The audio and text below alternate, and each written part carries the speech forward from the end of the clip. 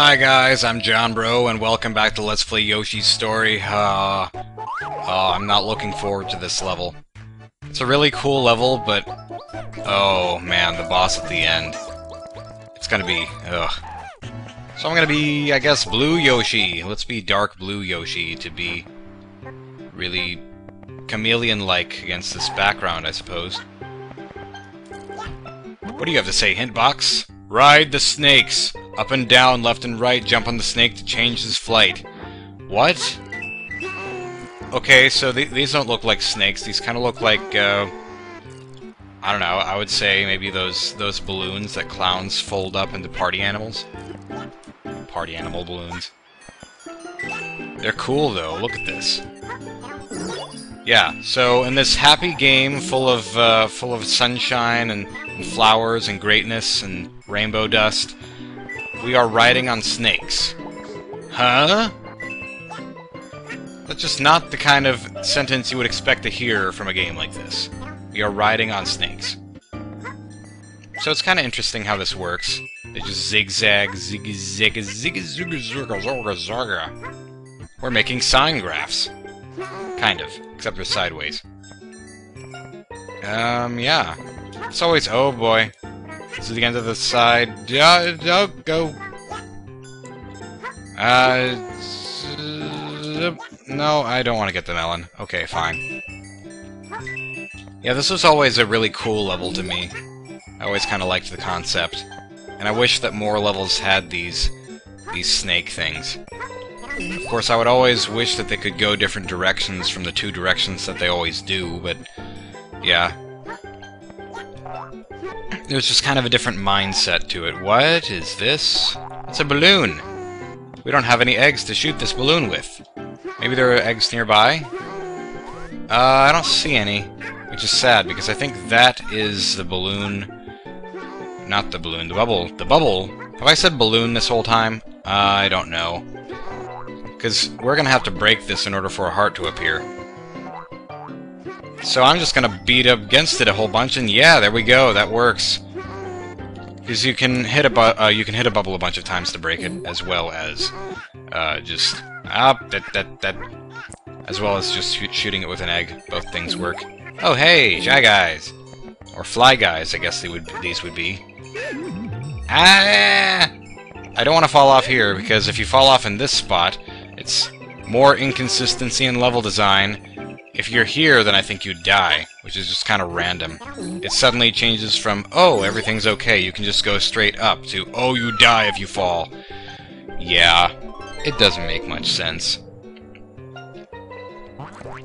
So the background looks like pants. That's all I'm gonna say about that. Kinda like Kirby's Epic Yarn. Very fun. I haven't played a lot of Kirby's Epic Yarn. I kinda want to, but... chain reactions. Tiny little Shy Guys everywhere, all over the place. Die, die, die. Die, guys. Die, Shy Guys. What little I've played of Kirby's Epic Yarn seemed kind of fun. It seemed very, very artistic. I liked the art style a lot. But, yeah, I didn't get a chance to play very much of it because I didn't actually own it. I believe it was someone else who owned it, and I was just borrowing it, kind of, I guess. I don't know, but... Yeah, I think I would actually buy it and play it, because I would play it just for the art style alone. It's really cool looking. People actually expected the art style in this game to be really different, this game right here, Yoshi's Story. I think what people were expecting it to look like was Donkey Kong Country, which parts of it I think do kind of look like Donkey Kong Country. I think Yoshi kind of is... Whoa! Hey, melons! I think Yoshi kind of has a sort of Donkey Kong Country kind of vibe to his animation, but I think the game works better as it looks right now. Or no, maybe I'm thinking of Yoshi's Island. Because I think Yoshi's Island had a different art style from what it was expected to have. I don't know, maybe both games had that kind of mindset to them. So, ride the dragon? First we were riding on snakes, and now we're riding on dragons? We just saw your bone counterparts in the last video, but okay. Apparently you're friendly now for some reason. Hey, this is really a sine graph. This is a sine graph right here. I like this. Can we get tangent next? No, we need cosine first, then tangent.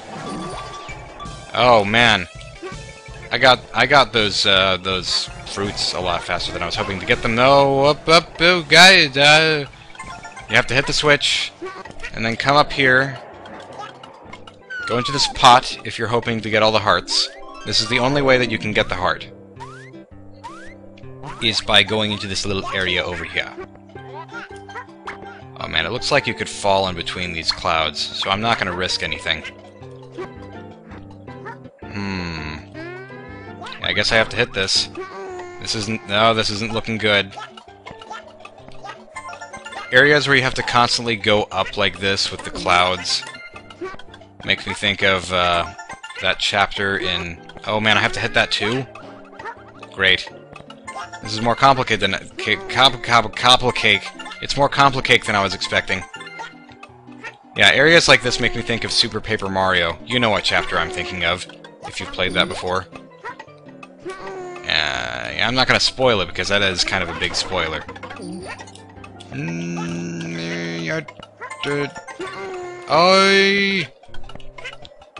Haha! We made it to the top!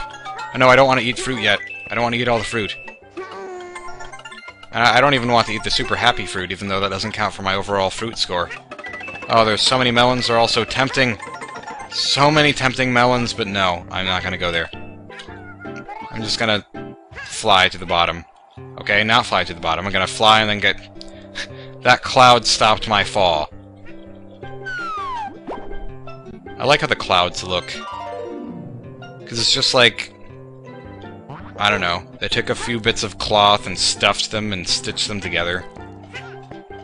Kind of funny. Where am I supposed to go next? I have 2 hearts. I believe the next one's going to be in here. Or the last one's going to be in here someplace.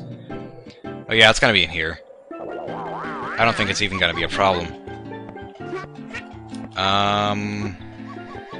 What? What? Bees? Bees? Okay, there's the heart. That's all you have to do. You just stomp that and you get the heart, and I have to... Bees, that is so random! This game is so random! I don't understand why there are bees in this high up in the sky. Stop squinting, man. You know where you're going. Well, I guess he had to be... I guess he was sleeping. This is a really awkward place to sleep. I don't think I would want to sleep midway in the sky, in mid-air. That just seems kind of awkward. That awkward moment where you're sleeping in the sky. So we eat the grapes, and... oh no, I'm not looking forward to this. The screen crumbles. The screen crumbles because of the death and destruction that is going to be this boss.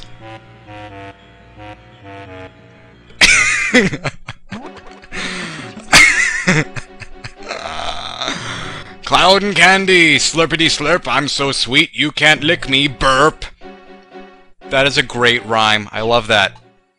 Okay, so this is the hardest boss in video game history.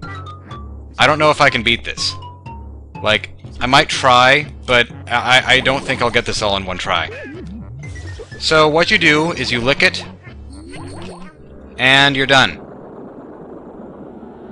There's an earthquake, for some reason, but we're nowhere close to the Earth, so that doesn't make any sense. The screen glows! Yeah. I don't think I have ever played a boss easier than that one. I'm pretty sure that everyone considers that to be the easiest boss battle in video game history. Not counting, of course, RPG battles where you're scripted to win the battle. Those don't count. But yeah, that is just like... That's easier than Goombas and Mario. That's just like, you lick it. You eat him just by... what? And he heals you as you beat him, so whatever. As the Yoshis were walking, they found it... fine. The Yoshis were afraid of failing... oh, sorry, falling. But they walked on the clouds anyway. Up in the sky, they met Cloud in Candy, who was mean but tasted sweet. So, what does the N stand for? Nothing? Get it? Nothing? The page turned and the Yoshis grew happier. Yeah. I mean, I'd be... Well, actually, no. I wouldn't be happy at all if I ate an entire cloud that was made of candy. I would be sick to my stomach. I'd be throwing up for the next, like, 16 days. So next up is the jungle. And we're going to go to the jungle hut in the jungle. Because, you know, it's a hut in a jungle. So, I will see you then, and thank you for watching.